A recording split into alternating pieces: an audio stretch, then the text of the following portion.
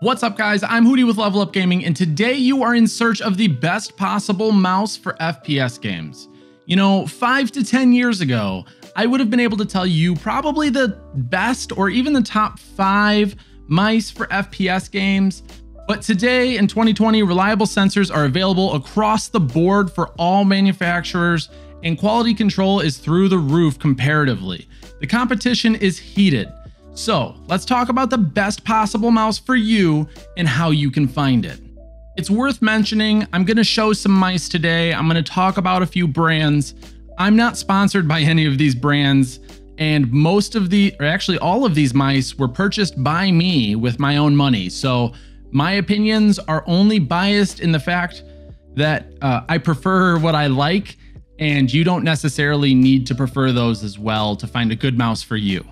Now, finding the best mouse for you is a super personal thing because everyone has different preferences and hand measurement sizes, which makes a huge difference in finding a mouse. There are at least 2 things though that you can use to objectively judge a mouse on why it might be better or worse than another mouse. So let's talk about those 2 things, and then we'll get into the real nitty-gritty about how you decide what mouse is right for you. So first up, let's quickly talk about the mouse cable. The mouse cable is really important. I don't want to spend too much time on it, but you do need to spend some time looking at the mouse cables when you're purchasing a new mouse. When I'm looking at mice, one of the first things I'm going to look at is whether or not the cable is paracorded. And that's mostly because I'm too lazy to paracord my own mouse cables. Now, if you know how to do that and you enjoy it, or you want to do it because you found a really good mouse, go for it. More power to you. That is definitely a viable option, but typically I don't do that myself. So if the mouse doesn't have a paracorded cable, I'm on to the next one. That being said, any cable paired with a bungee can get rid of most issues that you would experience, but you still will have less drag and less weight holding your mouse down if you end up with a paracorded cable over one of those hard plastic cables, or even some of the braided cables that are still super heavy. That all being said, if you can find a mouse that has a low latency wireless sensor, doesn't have any issues with it, and it meets all of your requirements, that's the best way to reduce that drag that you might experience from a cable. On to the next one. The most probably objectively important part about your mouse is the sensor. Over the years, mouse sensors have become more and more accessible to more and more companies, but you still want to make sure that the mouse that you're purchasing has a flawless sensor inside of it. This is super important because you need to know that the mouse that you're using and the sensor it has inside of it is going to accurately track every movement that you make. So what is a flawless mouse sensor? Basically, it's a mouse that doesn't interfere with what you're doing at all, or as little as possible, and provides us with the most raw input possible, taking what is input from your mouse directly to the computer without processing it. Now here's a list of very commonly used mouse sensors that are currently on the market that are also flawless. I would check and make sure that the mouse that you're looking at has one of these sensors in it, or if one of the sensors that your mouse uses isn't listed on this list, go ahead and Google search that sensor. You can find out very quickly whether or not it is flawless or not. So what if the sensor for a mouse isn't flawless? Well, I'll tell you what, I'm passing on it. I'm not even considering it. 10 years ago, whatever, I may have thought about it depending on all the other things that the mouse had going on for it. But even then I probably was gonna pass on it. So the mouse sensor is super important. If it's not accurately tracking what you're doing, or it's making any sort of modifications, you probably shouldn't be using it. So next up, we can talk about the shape, the weight, the dimensions of the potential mouse that you're looking at, or the mouse that I would be purchasing. And this is where things get a little bit more tricky. There are generally 2 mouse shapes to take into consideration when you're looking at a mouse: ergonomic, or ergo, and ambidextrous. An ergonomic mouse is typically a mouse that is designed to fit right-handed mouse users or left-handed mouse users, but not the other. It is a one-handed mouse. If it was a right-handed mouse and you wanted to use it left-handed, it's not designed for that purpose, so it would not be comfortable. Whereas an ambidextrous mouse, quite obviously, is a mouse that is going to support left-handed and right-handed users. So a lot of the times they'll have buttons on both the left hand and the right-hand side, and it's got a very general shape to it like the G Pro Wireless that will support someone whether they're left-handed or right-handed. And now the shape of a mouse is one of those things that is completely personal preference. I very rarely find myself using and enjoying an ergo mouse. It doesn't fit my hand the way I like, and it doesn't really work for me. So you'll see most of the mice that I use and even try to use are ambidextrous mice, and that's because I know that's what's gonna work best for my hand. Then you've got the weight of the mouse that you're looking at. So this one is a really funny one because I remember a time, it seems like a long time ago, but I don't think it was really that long ago now, where a lot of mice were shipping with extra weights so that you could make them heavier. And actually this is coming back a little bit right now with the idea of shifting the center of gravity on your mouse, but that's besides the point. They were shipping with weights to make them heavier because it provided you with a little bit more control, or maybe that was the idea of it. But now we've kind of realized, and manufacturers have realized, and it started happening, mice are becoming lighter and lighter and lighter. I mean, we're talking the difference of like 5 to 10 grams on average every year for the past couple of years. And we've got mice now that weigh like 50 or even down in the 40s in grams. Now this is important because the lighter a mouse gets, the easier it is to control, the easier it is to, you know, move that mouse exactly where you want to move it as fast and accurately as possible.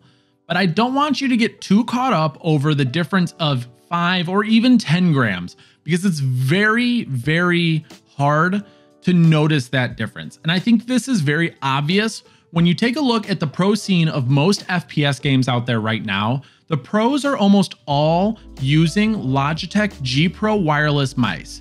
This mouse is a fantastic mouse, in my opinion. It gets the job done. It just does everything really, really well. This mouse weighs about 80 grams, a little bit less if you take the bottom plate out of it. But there are plenty of mice on the market now that weigh between 40, 50, and 60 grams that are really, really solid mice. But why aren't the majority of pros switching to those mice if weight is so important? Weight is important, but some of the other factors definitely do outweigh whether or not a mouse is 80 grams or 70 grams or 80 grams or 60 grams in some cases. So take those into account, take a look at the sensor, take a look at the grip and how it fits your hand, all of those things before you decide that you need to buy a certain mouse because it weighs 54 grams. So you probably do have a preferred mouse shape whether you realize it or not. Take a look at the mouse that you're using and whether or not you find it extremely comfortable or whether or not you're just tolerating it because that's what you have.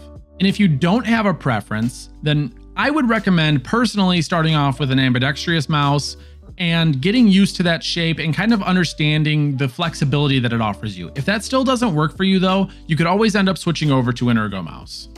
And you also understand why weight matters when you're choosing a mouse, because we just talked about that. But you're probably wondering still, how do you find the right sized mouse for your hand? Because as you've probably seen, or you already know, there are a lot of mice out there. So how do you know which one is good for your hand? Generally speaking, I have found that Rocket Jump Ninja's way of measuring mouse sizes to be the most reliable in deciding what mouse is best for you. And it's actually worked really well in my case. So this way of measuring a mouse is you take the measurement of 3 fingers, your 3 middle fingers here, wide. And that's about how wide the center base of your mouse should be. So if you take a look at my G Pro Wireless, and I put my 3 fingers over the top here, you will see, if I can get this right, that it is about as wide as those 3 fingers combined on top. And then what you need to do is take the measurement of your, pardon me, I don't want to give you the finger, of your middle finger, and the mouse should be about as long as your middle finger from knuckle to tip. As you can see, from knuckle to tip, the G Pro Wireless is about as long as my middle finger. And now obviously, depending on what grip you use, this could be adjusted to be either bigger or smaller, depending on what suits you. But I've found that this is a generally good way of figuring out which size mouse will fit your hand the best. So let's talk about those grips and whether you should look bigger or smaller. There are 3 main types of grips with a few variations in between there, and you'll know if you are one of those variations generally. So the first grip is the claw grip. And the claw grip is exactly what it sounds like. So you're grabbing the mouse in a claw-like fashion. You're not using your fingertips, you're not using your palm, you are grabbing the mouse in a claw-like fashion. So you are holding it generally like this. And if you're using claw grip, you generally can get away with a little bit of a smaller length in mouse and width. And then you've got your fingertip grip. So fingertip grip is arguably one of the most used grips out there. And this one is interesting as well because, again, you're not using your palm, but you are using your fingertips. So you're holding the mouse more like this, but it's not all the way back in your palm per se. It doesn't necessarily touch your palm. There are variations of this where it does touch your palm. Those are also extremely viable as well. But with fingertip grip, you want to be able to rest your fingers on here in less of a claw-like fashion and more of a just relaxed fashion, straightforward, and be able to click your mouse and obviously have enough room for your hand in general to actually grab that mouse. So you can still go a little bit smaller on your mouse with this one as well, both in length and width. And lastly, the last major grip type is going to be your palm grip. Palm grip is quite literally what it sounds like. You are palming the mouse. It is in your hand like this. And now people that are using palm grip typically like a mouse to be a little bit bigger. So for instance, my Zowie FK1 here, it's a pretty big mouse. It was the mouse that I primarily used when I was palm gripping before I realized that it was so good for palm grippers, but it's pretty large. And it's perfect because even though I have fairly large hands, it fits perfectly in my hand and rests perfectly in my palm. Because it's so large and it flares out a little bit at the base at the bottom, it's got a perfect place for me to rest my palm on and not feel like, feel like it's too small or crampy. Whereas with my Final Mouse Ultralight here, it's a small mouse. It's hard to tell maybe, but it is a very small mouse. It's a very light mouse, but it's very small. And if I palm grip this thing, my fingers stick out over the edge, and I've just got my hand kind of engulfs this mouse and it becomes very uncomfortable. And the funny thing is, the mice that I've always been the best with generally fall in line with those rules of the mouse needs to be about as wide as on the middle base as your 3 fingers are wide. It needs to be about as long as your middle finger from knuckle to tip. And the mice that I've been the worst with don't fall in line with that. So it's something to take into consideration. And now, as you can probably guess, my mouse of choice is the Logitech G Pro Wireless for a multitude of reasons. The sensor in this thing is amazing. The shape of it is perfect. The size fits my dimensions almost exactly, and I didn't even know that the first time I bought one. That all being said, I'm always on the lookout for new and better mice out there on the market, but no matter what I do, I always find myself coming back to this thing. This isn't the only one I own. I actually own 2 of them now. And it's just an all-around solid mouse. I really hope this video helps you make an informed purchase and find that perfect mouse for you so that you can perform at your highest level. Don't forget to subscribe and let me know in the comments down below, what's your preferred mouse grip type?